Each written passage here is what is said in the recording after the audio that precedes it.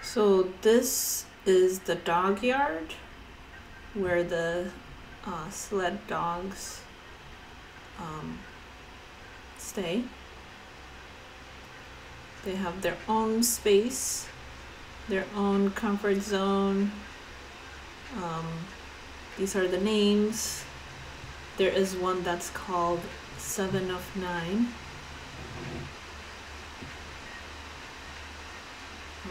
Let me see where it is. Yeah, 7 of 9.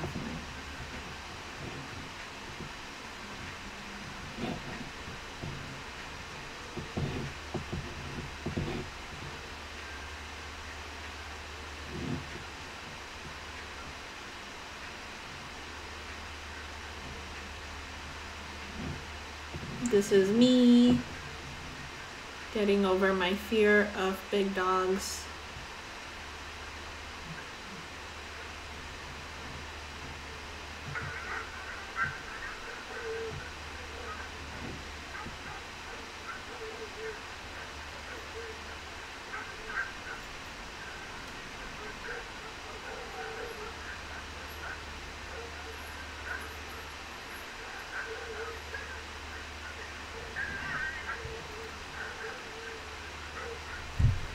I think this was the last time we saw the dogs before we left too.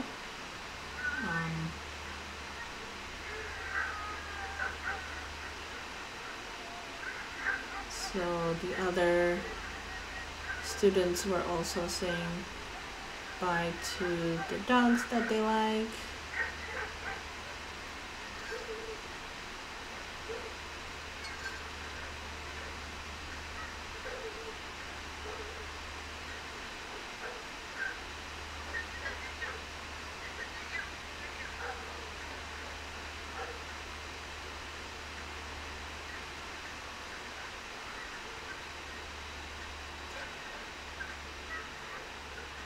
So yeah, they have their own little house, water and food bowl. I believe this was one of the front dogs for the second sled.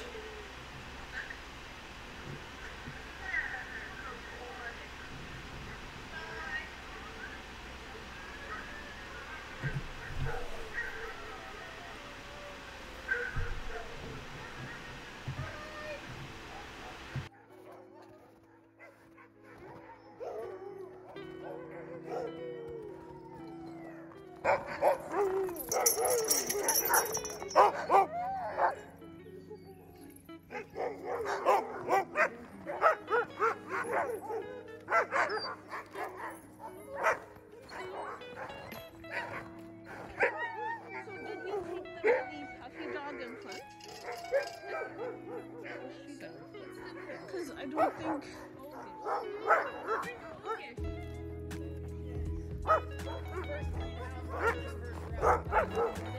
Oh, sure.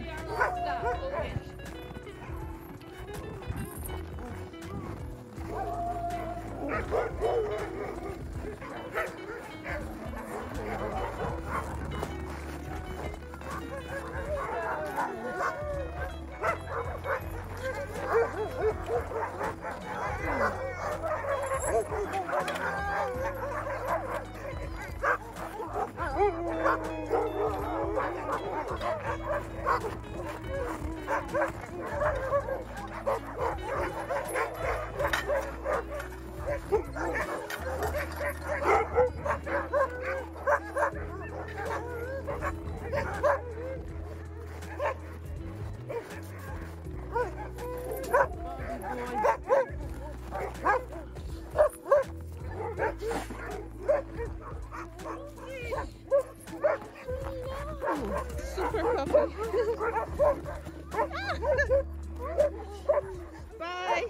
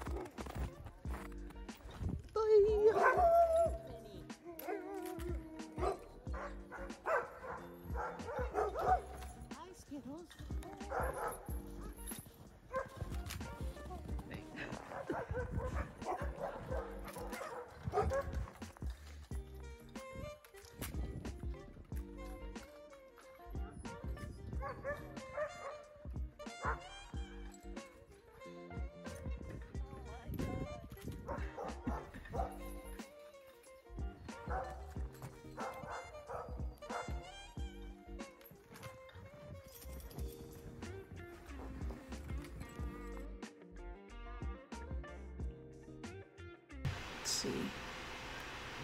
So this is the map of where we were dropped off here at Fall Lake. Let me zoom in. This is the most I can zoom in, but so at Fall Lake was when we were dropped off, and then we went mushing or sledding over this lake or bay. Let's say Smokeluk Bay, or Fall Lake. Yeah, Fall Lake. So mushed over here, and I believe this is where we spotted the fox or wolf. And then we went into the forest area.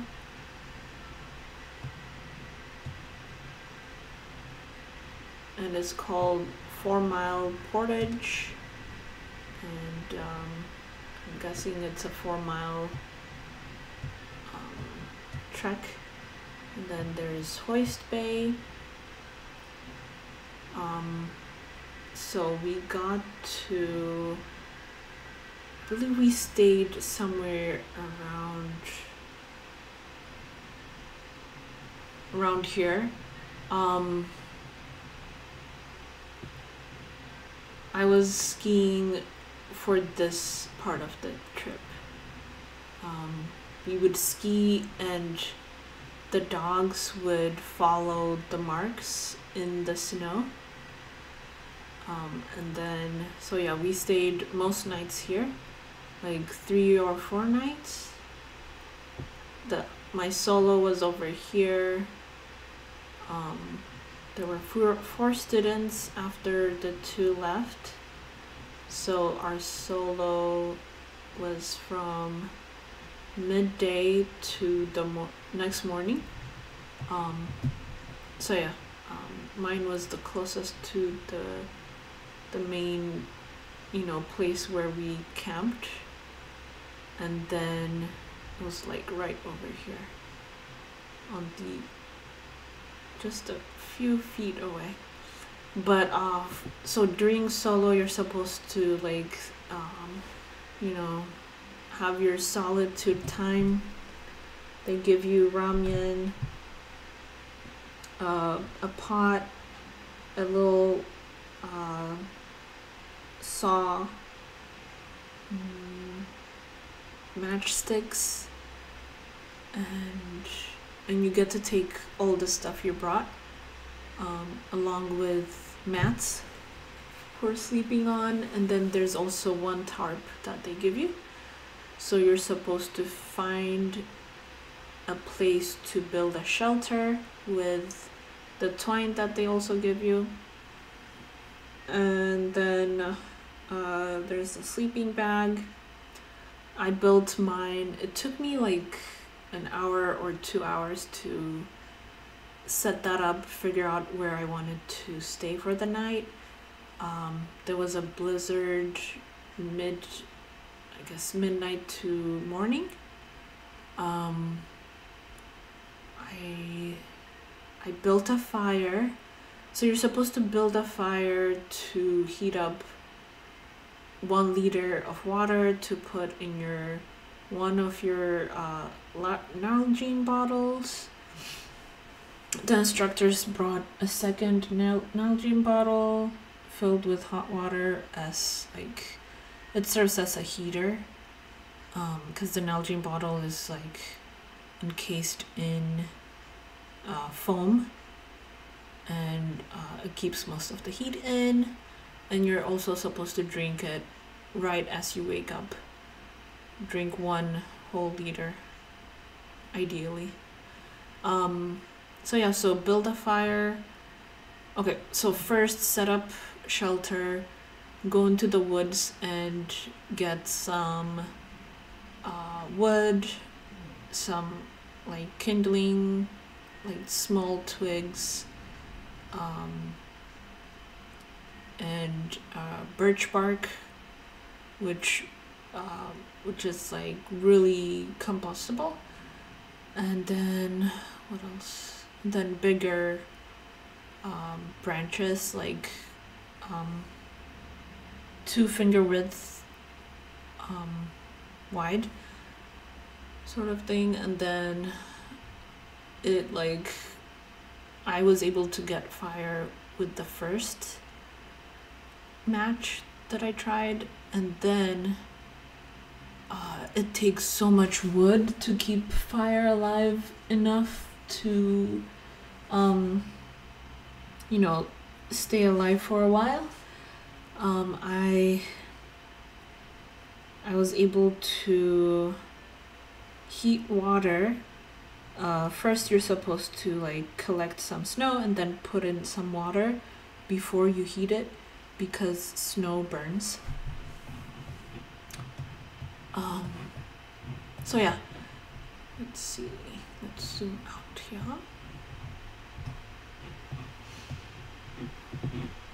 So yeah, I also spilled water on the fire multiple times because there was nothing to keep it up. There was no like tripod to keep the pot up, so I like balanced it on a stick. So yeah. Okay, so this is one of the instructors, the guy on the left. In the middle is so basically all of them are instructors.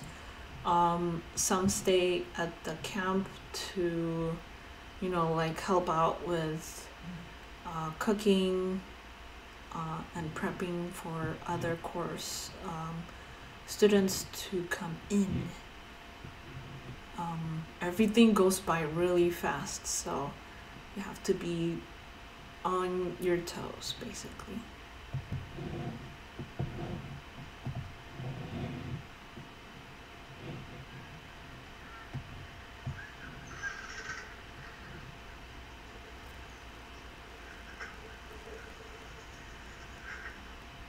Sure if this was the first day or the first day actually.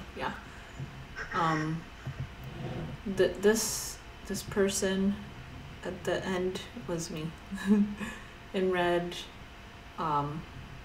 overall and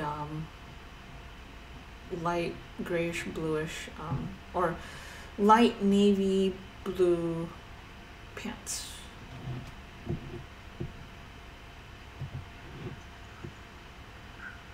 So notice how we would flip over the sleigh. So that makes the dogs stop. Because once you lift it up, they're off. So. Another note about one thing that that you will practice is how to take care of yourself first, and then secondary, you take care of others. So ways of taking care of yourself is drinking plenty of water, eat plenty of food, especially at dinner time, and stay dry as much as you can, and also stay golden or rosy. There's different terminologies that we agreed upon, and golden means you're warm, and then rosy is where you're like more than warm, you're sweating, but you don't want to be green or blue. Green is less than golden. That's where you start. You're cold, and like parts of your extremities will start freezing, and that's blue. Blue is where you don't want to be. That's where it's dangerous, because your fingers can freeze and your toes can freeze, and it's gonna be hard to recover from cold injuries like that. Okay, so this is the I guess the brand for Outward Bound in general is, the motto is to serve, to strive, and not to yield. The specific campus is Voyageur, and it's been running since the mid-60s. And Grace, the lady on the left, is the other instructor, and the guy on the right is Eli. So we had 2 instructors. Here are the pictures of instructors and students who completed and graduated. So it's obvious which one is me. So there were 4 students and 2 instructors.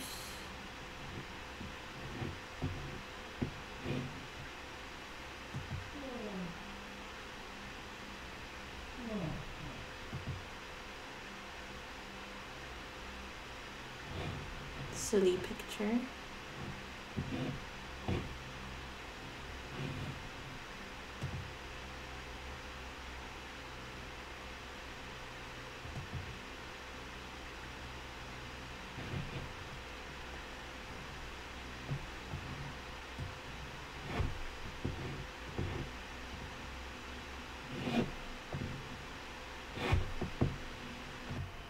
Okay, I believe this was let's see, the 3rd day after we slept out on the lake the first time. Well, the very first time was at the campus, and then we were dropped off at Fall Lake, and then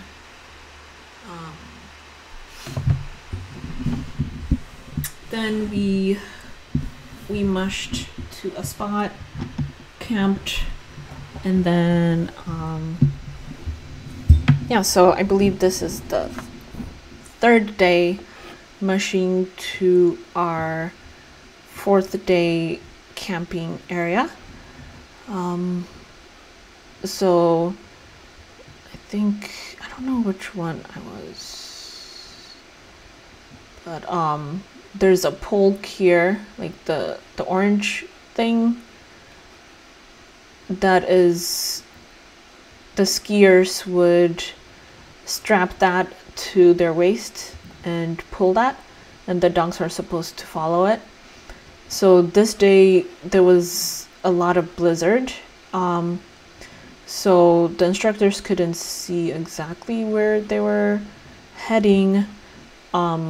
So we were all like looking at the map, trying to figure out, okay, which way was our planned route. And it's called the trail that others leave behind is called Mushers Highway. And Mushers Highway, there's like a Facebook group apparently where people talk about, okay, to figure out which way to go, people would leave branches in the snow. So branches or like twigs, so that when you're, you know, out looking, you know, in the distance and like everything blends together. So yeah, so you're supposed to like follow the twigs and just like you're supposed to like, I guess, get to the next spot where like if you get to the woods, then there will be a clear trail in the woods for you. So there's a lot of collaboration between folks who ski and mush.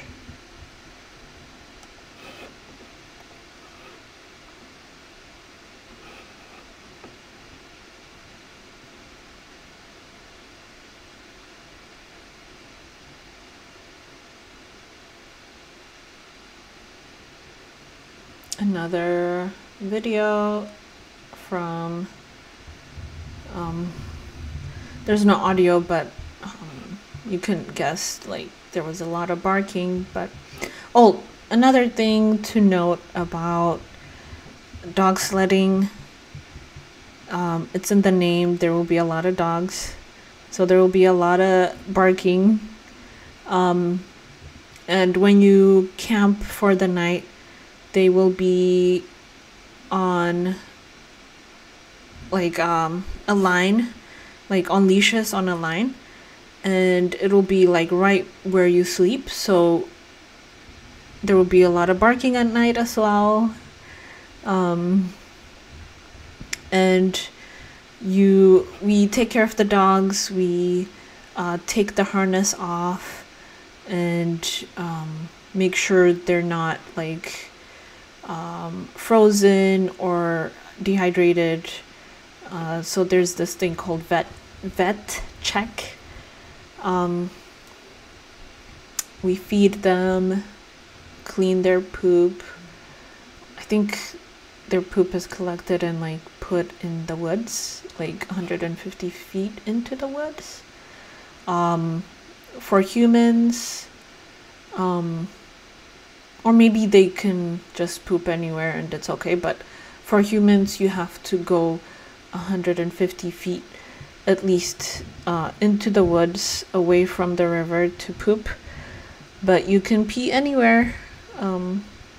Try not to pee, you know, don't pee where there's the water hole that people dig into the river or the lake. When I was out there, we had to dig like almost 2 feet into the frozen lake to get water. It was so exhausting. But it's a nice way of staying warm. But yeah, and then you end up eating with the same inner gloves that you use to handle the dogs. And apparently the germs that dogs have don't affect humans, so it's okay to eat with the same gloves. I don't know, but anyways, I've survived and plenty of people have survived, so yeah, so you'll have to be okay with that too.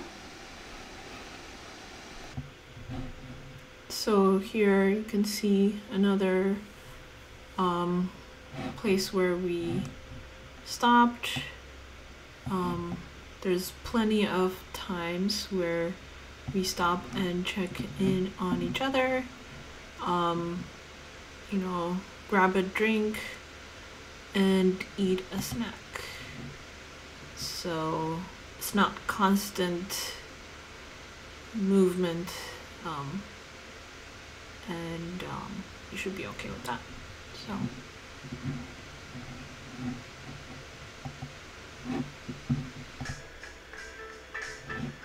okay, so this is the second day of the trip. I am over here, or I guess you can't see the cursor.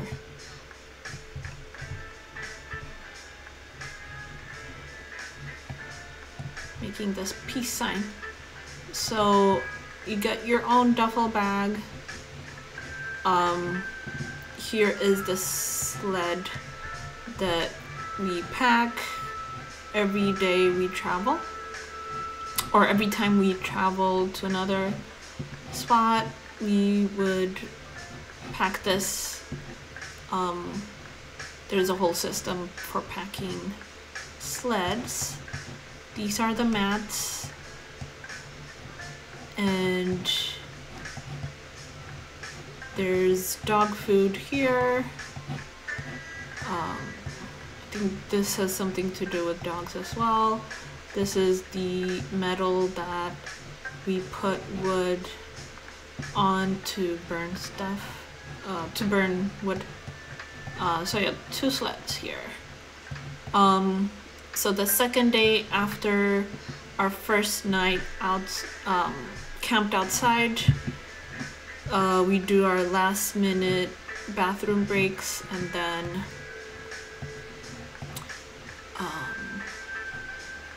bathroom breaks inside a toilet.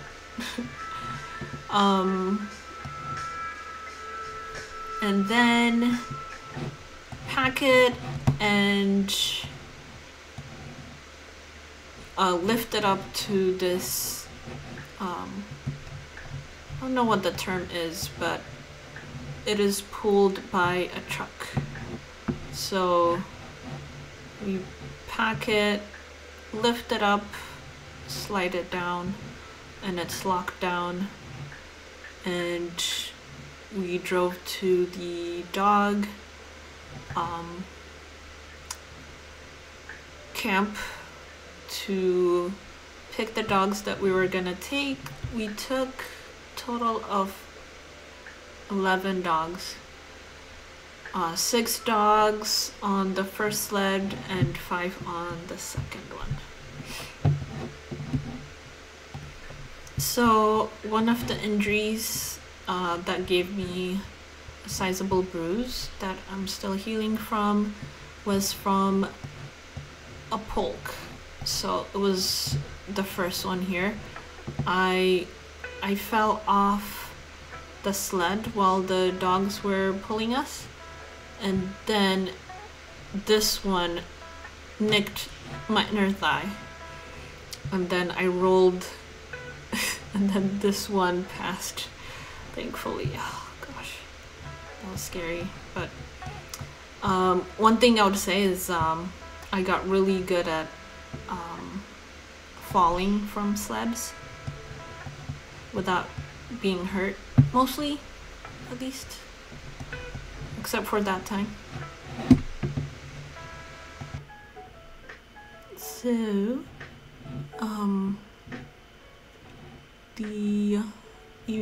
I think it was the second night. So this is the first encampment where we put up shelter, set up the fireplace over here, and we slept under a tarp. So there's a tarp under us, and then a tarp above. So I slept on the farthest side of this tent over here. And I think there was a blizzard that night. Yeah. So the person in red, that is me nibbling on something. Taking this goggle was a lifesaver, because I would wear it when there's a blizzard. Oh, and I also wore contact lenses during this time. Most of the days. And I noticed I didn't pay attention to all the like little particles and dust that normally get on your contact lens. Since I was outdoors doing unfamiliar things, I think my body was like, oh, this is the least of our concerns. So wearing these goggles also helped with whenever we go out into the woods to collect wood. It kept me from getting my eye scratched by twigs. So get goggles that fit over. If you wear prescription glasses, make sure to get goggles that fit over the glasses. And also protect your eyes from UV rays and from the bright sun, which becomes even stronger with the snow. So this was when we first started mushing. The dogs were on a line, leashed to a metal line, waiting to take off. So when you are mushing, one person will be on one of these legs, if you can see here. Let me see if I can zoom out a bit. So here, if you can see, there's two legs here. So one person will be on one and the other person on the next. And, you know, create a system of how you're going to hold this part. This is where you hold it with your hands. And this little pouch, little kangaroo pouch, is where you can keep your Nalgene bottle for a quick, drink, and snack as well. Or you could just put it in your jacket. So this is a good example of the snack system we got. We would use a plastic container, more sturdy kind of plastic, and use that. Pick like nuts and granola and cheese and salami, whatever you're okay with. Put it in here as during second breakfast. So like in the morning there's like first breakfast. Instructors will cook something and then give it to you early in the morning. Eat that, and then you will pick, there's this thing called second breakfast. After that, you're gonna drink your Nalgene bottle and make like oatmeal. You can make coffee, tea, all that stuff. So this is the kind of snacks that we ate during the day, or for lunch basically.